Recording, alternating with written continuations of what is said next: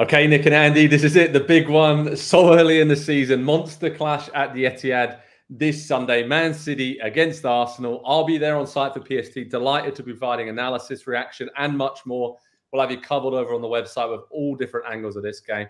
Nick, I'm going to come to you first, mate. What should we expect from this game? Because these have been really tense last season, given sort of just the magnitude of what lies on these games. I mean, Arsenal won at home. They drew 0-0 at City in a bit of a dour game, kept it tight and tense. And I guess with the injuries that Arsenal have had, with the kind of rotation early in the season that City have kind of had to keep players fresh and injury-free, not quite sure what to expect from this. It could either really explode into life or it can be one of those tight, tense, chess-like tactical battles again. So what do you think is going to happen?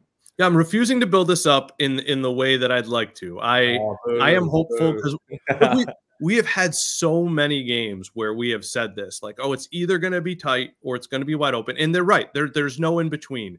True. And at this early stage in the season, coming off the weeks that they had in Europe, I do expect them to both go for it. The question is,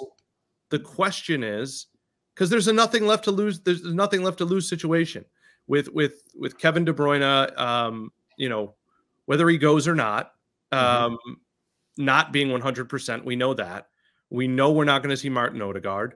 And so that these two key components aren't playing, I don't think there's a reason for these teams to try and get a draw. I think go ahead and try and win.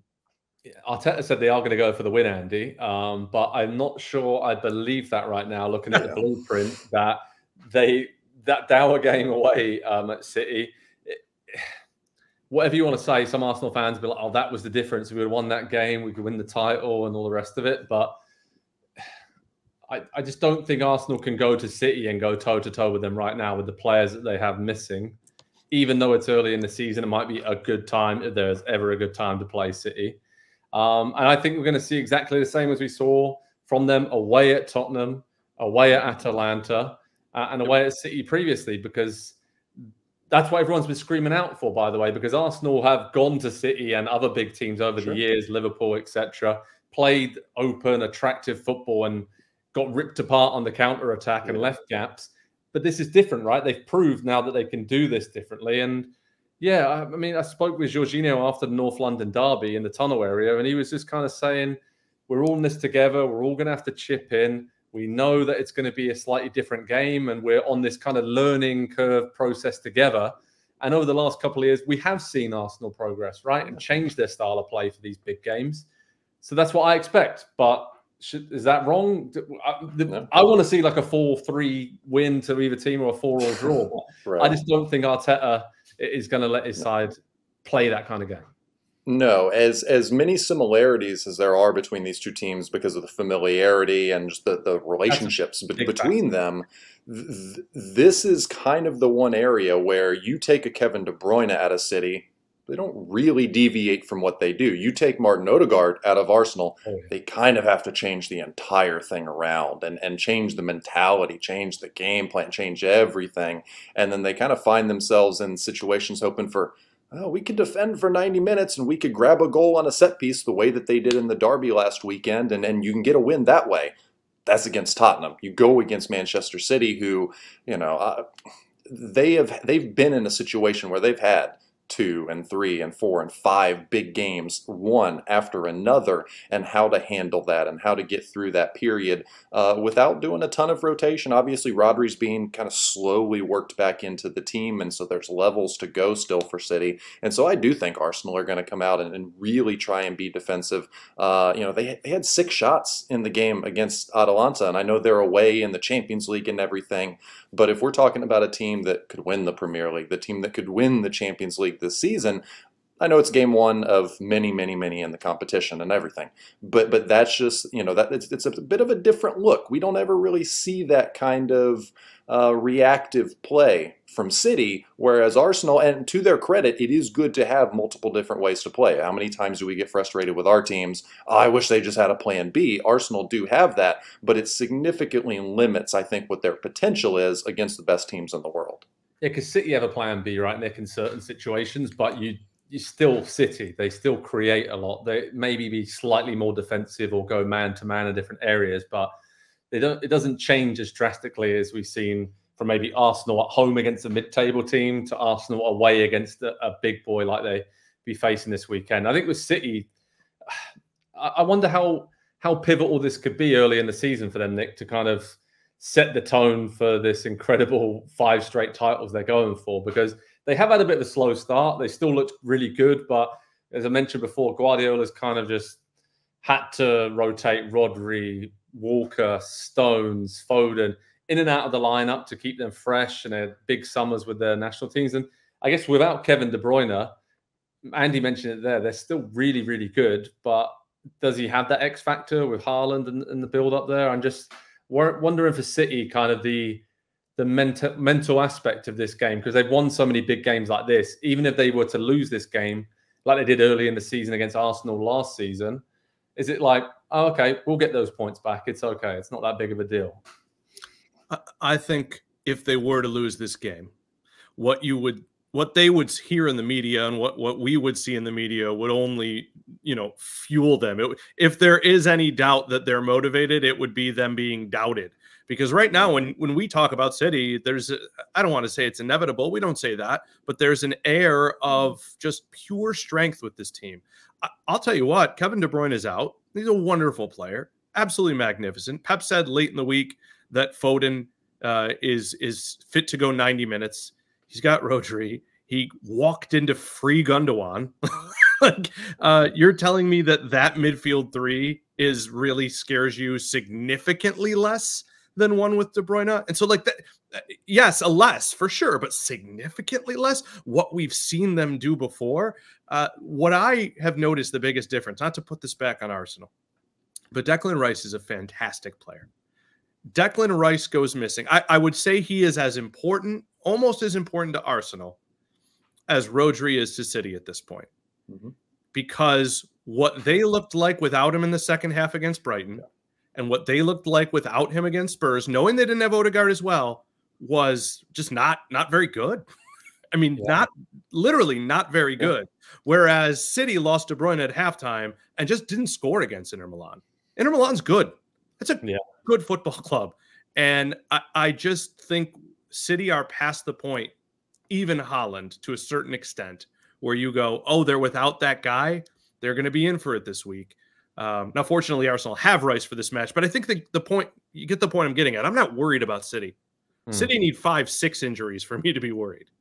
I mean, there's a reason why I shouldn't be worried about City, because they have 13 Premier League wins in a row. Just reading off some stats here, dating back to last season, they are unbeaten in their last 27 Premier League games, and they are unbeaten in their last 47 home matches in all competitions, which is a club record. So obviously a very daunting task to go to the Etihad at the best of times, but particularly now, and that aura of invincibility, I guess, stretches to Haaland right now, doesn't it? Andy Edwards and his battle against Saliba and Gabriel, who did keep him quiet last season, obviously, at the Etihad. But that just, again, we can break it down to so many individual battles all over the pitch. But that does seem, in the form that Haaland's in, how fresh he is after a relatively quiet summer, seems to be kind of the game-deciding area of the pitch, doesn't it? That's a whole lot of human doing battle right there between Haaland and Saliba, and Gabriel will insert himself into that situation as well. I mean, how great is it though that we're in a time now where there is an equal or a close to equal to Manchester City, and that has individuals as well. It's not just a bunch of plucky underdogs coming together. It's incredible talent at that level that, they might think they have a chance to slow Haaland down, but the form that he's in to start the season, 9 goals in 4 Premier League games so far. Every week in the PST group chat, it's, all right, well, 50 is a realistic target this season. What about 60? And every week it just kind of bounces around a little bit, and it makes you wonder, what is this guy capable of? And obviously he's in pretty much the perfect situation that's gonna feed him dozens of chances over the course of a season on a silver platter, and he's just in such an incredible goal scoring form right now. The confidence that he's got, we've seen him when the confidence goes a little bit. He doesn't play quite as quickly. He doesn't take chances, you know, fluidly and in stride. And the way that he's taken them at the moment, even William Saliba, I think, might struggle to contain him just a little bit. Yeah, if De Bruyne is out, though, it's like they've had a lot of success going direct centrally to Haaland. Somebody else can do that, obviously, but they seem to have a pretty special link up and have hurt Arsenal in that way in recent games, in recent years. So intrigued to see, even if De Bruyne doesn't start, if that's another tactic they're going to use to go really direct straight through the middle to Haaland and do something that maybe Arteta wouldn't expect a typical Guardiola City to do, because we know Pep loves to have a few tricks up his sleeve for these big battles in these games. In terms of score predictions, I'm going to go first here. I think that City will just have enough. I think it will be Man City 2, Arsenal 1. And purely the only reason for this for me, that otherwise I would have picked a draw. But I do think that Odegaard being out, we now actually have maybe appreciated and realised just how good he is. And how he knits everything together for Arsenal. And I think it's a substantial miss. We talk about a lot of the other injuries, absentees they have, but he knits everything together, and just the demanding nature of him, the way he's always turning to go forward, linking up with Saka, getting the ball from Ben White on that kind of inside right channel, and just dictating the tempo of the game. I think that fluidity has really been missing from Arsenal over the last few games since he's been out, and I can't really see them getting a control and tempo of the game. I expect City to score early, probably. Arsenal will get a lot of chances on the counter-attack, I think, just the way they're set up. But I think City will just have enough. Nick, your prediction, mate?